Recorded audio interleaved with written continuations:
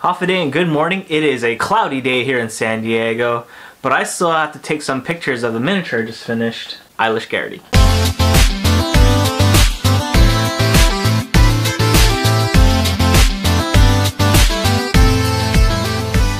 I just finished painting this guy, and I have to say it's pretty average for what I usually produce. I'm not a good or great painter by any chance. It doesn't look too bad.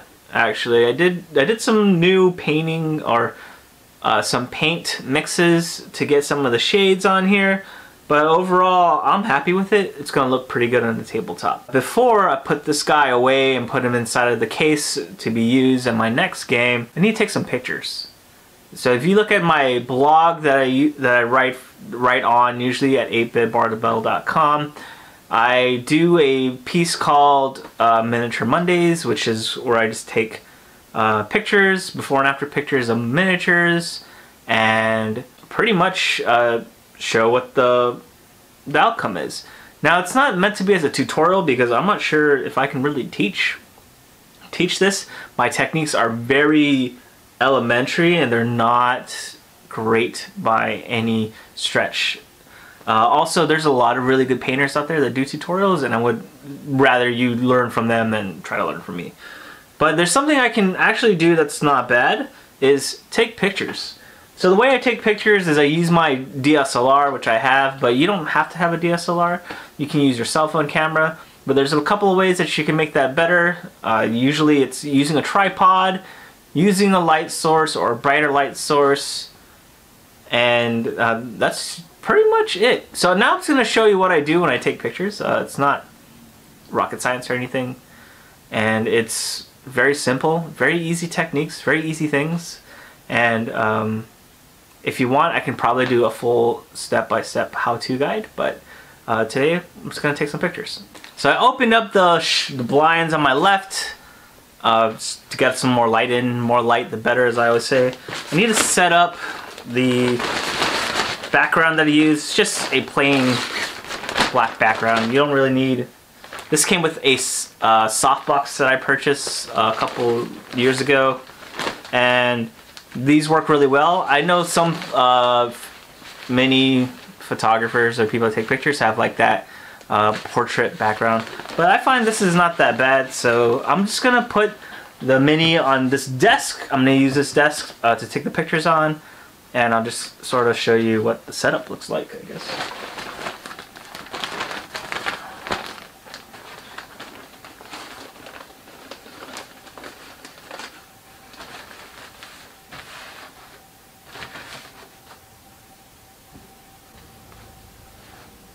That looks okay. Okay, so after this is done, I'm going to move the lighting into a better position to take this picture. Actually, I'm going to move it to the opposite side.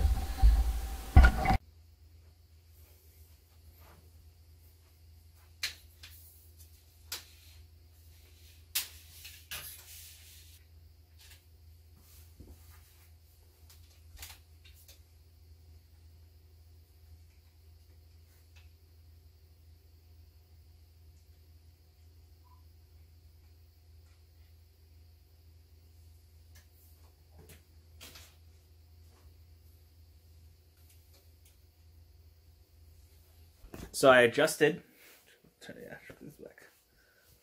So I adjusted the height of the tripod. I realized that you can't really do live view at anything lower than 1/30th of a second for your shutter speed. So I'm gonna have to do this manually, and I'll show you what it looks like after. So right now, my settings on this DSLR is 1/30th of a shutter speed, aperture 6.3, ISO 400. So I'm going to need to make the shutter speed slower. So the reason why you get some shutter or some vibration on your photos is because either you're hand holding, and especially your hand holding, so you're shaking and the shutter speed's not fast enough, meaning that this number has to be higher, like 250, I think. is like the best. And usually you can get that get away with that outside, but in a dark room like this, you're gonna need something slower to have a good exposure. So let's see what this.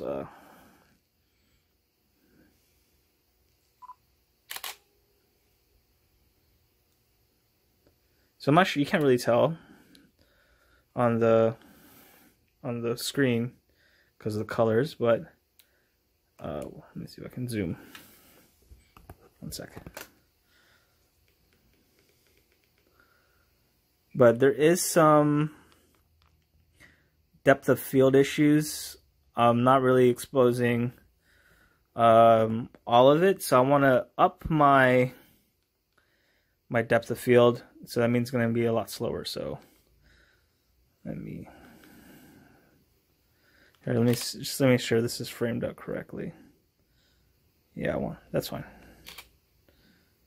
So I need maybe 16. Let's go to see what that exposure is like. So once I get usually to this low of a shutter speed, like this is 1, this is half a second, I usually break out a remote. So let me show you that. So this is my Nikon remote.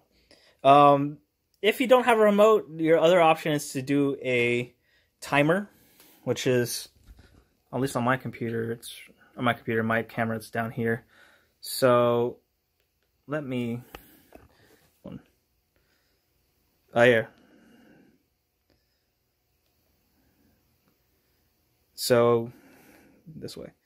So the reason why you want to use remotes like this one, if you have a infrared camera, or if you want to use a corded one, which is the one I used to have from my old Nikon D300, is because the simple act of you pushing down on your camera causes some shake.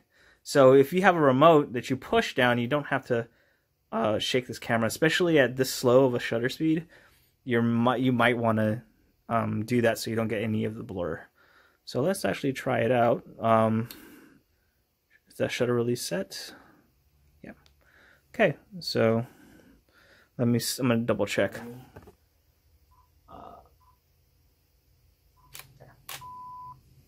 There you go. Okay, let me zoom in.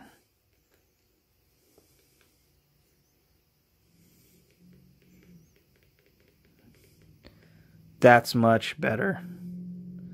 So it's not blurry. Whoops. And I can probably crop it down and get a good photo. So that's actually not bad.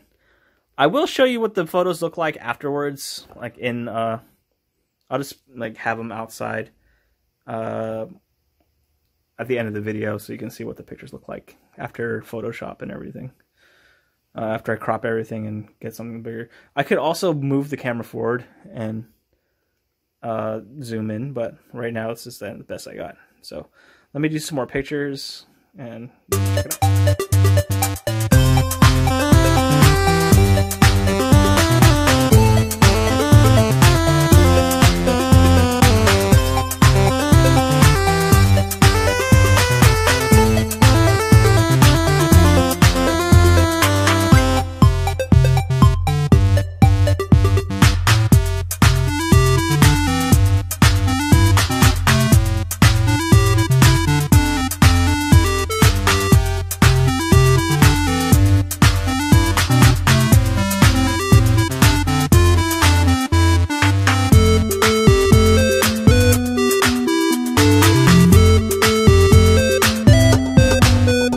That's it. Not a lot of crazy stuff I use to take pictures. I know I've seen other people's miniature painting setups for their photography, but mine's pretty simple. I do want to get a different background like that. Black is nice, but I want like a portrait style background. So I need to look up what I can get, or print one off the internet, I guess, since the miniatures are so small. But when I do paint bigger things like huge bases, then I'm obviously gonna need something bigger. But yeah, that's it. That's how I take my pictures. If you want a tutorial about how to take it on cell phone, leave a comment in the comment section and I'll probably do one, because I was taking a lot of my pictures before with my Galaxy Note 4 before I started taking them with my DSLR. So if you want to see that, I'll do that. Especially something that, like, just taking it with a cell phone in like a brightly lit room using free stuff. So if you want to see that, leave a comment.